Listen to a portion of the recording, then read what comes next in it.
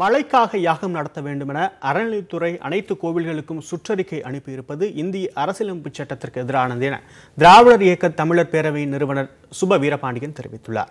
News18 Tamil Nadu தொலைக்காட்சியின் அரசியல் ஆரம்பம் நிகழ்ச்சியில் பங்கேற்று பேசிய அவர், அறிவியலுக்கு ஒவ்வாத ஒன்றை அரசே செய்ய வேண்டும் என உத்தரவிட்டிருப்பது நிச்சயம் கேள்வி எழுப்பப்படக்கூடிய ஒன்று என கூறியுள்ளார். அதாவது தனிப்பட்டவர்கள் நடத்தும் போது அந்த நம்பிக்கையின் அடிப்படையில் நடப்பதாக சொல்லலாம், அதுவும் கூட கேள்விக்குரியது. ஆனால் ஒரு அரசு நடத்துகிற போது, அதுவும் எந்த அரசு?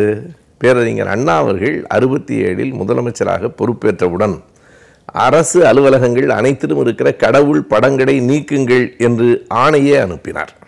அவருடைய பெயரால் கட்சி நடத்துகிற, அவருடைய படத்தை கொடியில் வைத்திருக்கிற ஒரு கட்சி இன்றைக்கு அறநிலையத்துறையில் எல்லா இடங்களிலும் யாகம் நடத்துங்கள் மழைக்காக என்று சொல்கிறது.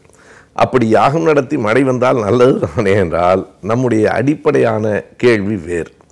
நீங்கள் அறநிலையத்துறை, இந்து அறநிலையத்துறை என்று பெயர் இருந்தாலும் அது அந்த கோயில்களை பராமரிக்கிற, அந்த கோயில்களில் தவறு நடந்து விடாமல் பார்த்து கொள்ளுகிற, கோயில்களை பாதுகாக்கிற பொறுப்புடைய துறைதானே தவிர யாகம் வளர்க்கிற துறை இல்லை.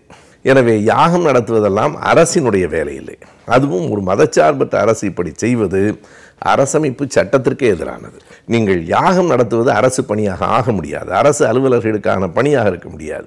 அரசு அலுவலர்களில் பிற மதங்களை சார்ந்தவர்கள் இருக்கலாம், என் போன்ற பகுத்தறிவாளர்கள் இருக்கலாம். யாகம் நடத்தினால் மழை வரும் என்பது அறிவியலுக்கு எந்த விதத்திலும் ஒவ்வாத ஒன்று. அது அவரவர் நம்பிக்கை, அந்தந்த மதம் சார்ந்த நம்பிக்கை என்று சொல்லி தப்பித்து கொள்ள முடியாது. அது தனிப்பட்டவர்கள் நடத்தினால் அல்லது தனிப்பட்ட மதம் சார்ந்தவர்கள் அந்த நிறுவனங்கள் நடத்தினால் அந்த விடையை சொல்லலாம். அரசு நடத்தும் போது அந்த விடையை சொல்ல முடியாது.